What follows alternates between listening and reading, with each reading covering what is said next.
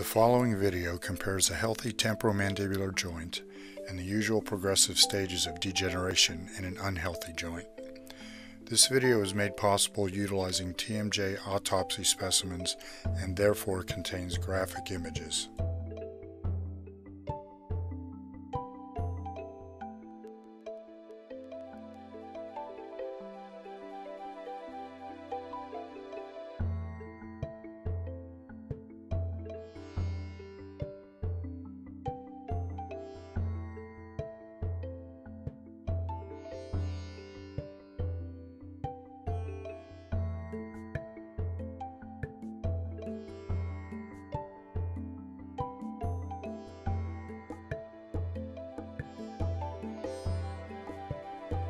Here you can see the condyle and the fossa of the temporal bone along with the articular eminence. Here is the disc above the condyle. Here is the upper joint compartment and the lower joint compartment filled with fluid and blood. There's a thin soft tissue covering on the disc as well as on the fossa, which you can see gets a little bit thicker around the eminence. The posterior band or ligament is attached to the back of the disc.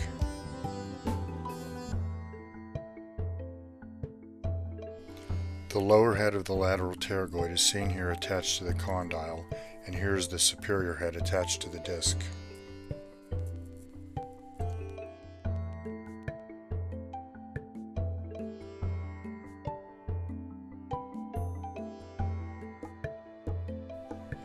In the healthy temporomandibular joint, the biconcave disc follows the movement of the condyle through opening and closing movements. The anterior and posterior ligaments can be seen holding the disc in place. This joint most likely functions quietly and without symptoms.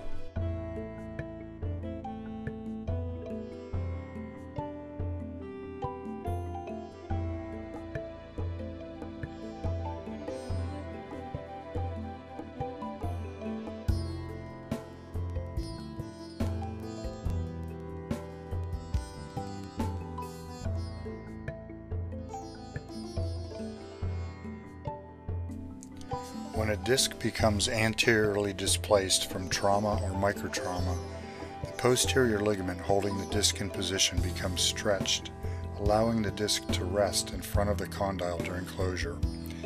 As the jaw opens and the condyle moves forward, the disc jumps back onto the condylar head, creating an audible click which the patient sometimes hears.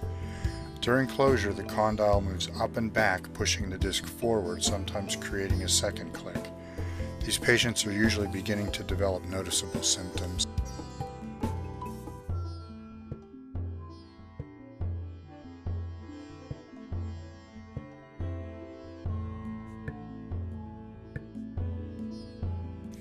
In the anteriorly displaced disc without reduction, the posterior ligament has stretched beyond its capacity to recapture or pull back the disc into position. The disc remains balled up in front of the condyle, limiting forward movement of the mandible as well as the patient's ability to open. The condyle becomes positioned more upward and back in the fossa, leading to further impingement of the posterior nerve and blood vessel complex within the posterior fossa.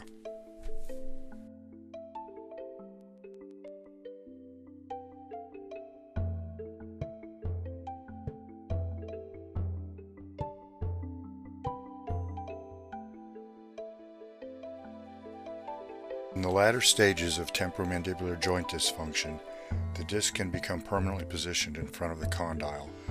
In this joint, the condyle has worn through the posterior ligament and there is again compression in the posterior segment, with bone-on-bone contact leading to degenerative crepitus within the joint. Opening can be limited or normal depending on the amount of stretching and adaptation occurring over the years. These patients exhibit a myriad of chronic TMJ symptoms.